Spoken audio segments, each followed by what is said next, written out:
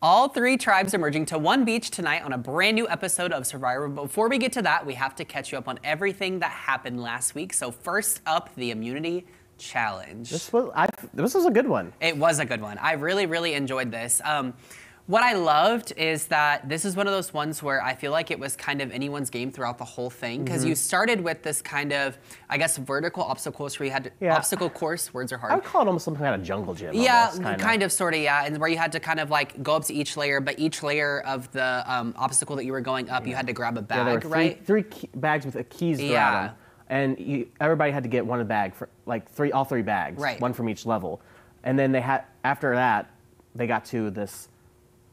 They had to find the right key to a lock that had the pole. In one of the bags, yes. Yeah, and then unravel the sandbags. To get your sandbags, yes. Which that actually looked kind of hard, I'll say. I don't know that I would have been good at that part. The unraveling part? Yeah, no. I mean, well, it's just that hook. If you could grab it with your hands, it'd be a lot easier. It was kind of meticulous, and it was funny because there was like one team who did it really quickly, and then the purple Yanu who like kind of took forever. Like you took a really long time to figure it out. So it was interesting. But then at the end, they launched their sandbags to 3 different targets, and it was okay. First of all, it was what I guess the yellow tribe. They won, of course. They're kind of they've kind of been like the perfect tribe of sorts. But really it's Hunter. But they've been supreme the whole season.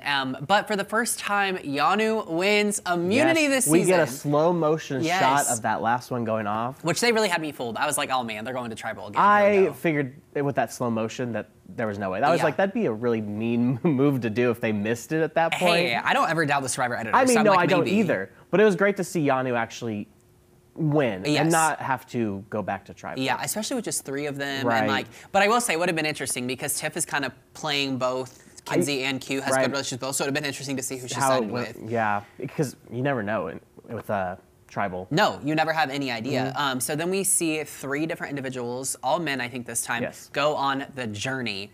And this was interesting because once they got there, I believe Q was the one that kind of headed it up, but he was like, all right, we're all 3 gonna make the merge, or that's the goal anyway, and we're each gonna pick another individual from our tribes to kind of be like our +1, and the 6 of us are gonna go to Final 6 and be kind of that big alliance. Which was interesting because Hunter and Tim both agreed to it. Yeah. But I'm like, you know that's not real. Yeah. I don't see, because you have to convince your other 3 people that you're taking with you. Yeah. Other people, hey, we're gonna do this. I mean, sure they might go along if you have a good enough bond, but you never know. I did see an interesting thing on Twitter though that said in that, so it was like Q said Tiff, which wasn't shocking. Hunter said Tevin, also not shocking. But then Tim said Maria, and someone was like, I feel like that's good strategy because really Tim is probably closest with Ben, but saying Maria kind of throws them if they get to the beach altogether. That's true, but Tim does say that him and Maria have a parents alliance. So we might actually just not know that they're as close as they are. You know, maybe the editors aren't letting us see that much. That's fair. Well, and the dynamics of this Green Tribe are so fascinating anyway. Right, well, because they call themselves the Vibe Tribe. Yeah, the Vibe Tribe. They've been really fun to watch, and all season, you know, obviously they've not lost immunity, so this is their first time going to Tribal Council. And what's crazy is we kind of see this, what's happened earlier in the season of Jim finding the idol and then kind of re-hiding the Beware advantage. Playing with everybody. Kind of this great, like scandal she was trying to create on the beach. We kind of see this finally come to a head, like, which is really interesting because I was wondering, you know, up till this point if that was going to affect her game or if she was going to be able to play this off in the long run. I feel like she started to get sloppy.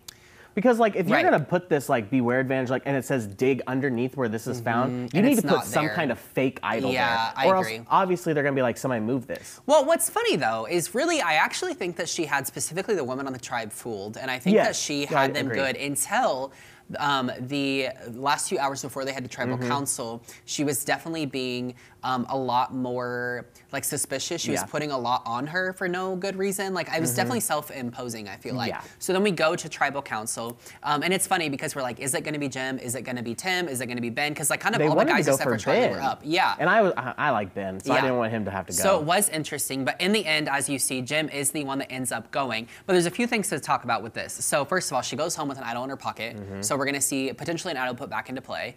Also, what was interesting, a good move and a bad move in one. So Maria did use her extra vote that she got earlier in the season to get Jim out. What I think is not smart about that is she could have saved that for something better later in the season, knowing that Jim was probably going to go. But on the flip side of that, with her 2 votes, she wrote Jim's name in 2 different fonts, and she spelled it out Jamila one time and Jim the other. Which so that was clever. So smart, because then you can't tell. Right. And also, I saw in the exit press that Jim is mad at her tribe.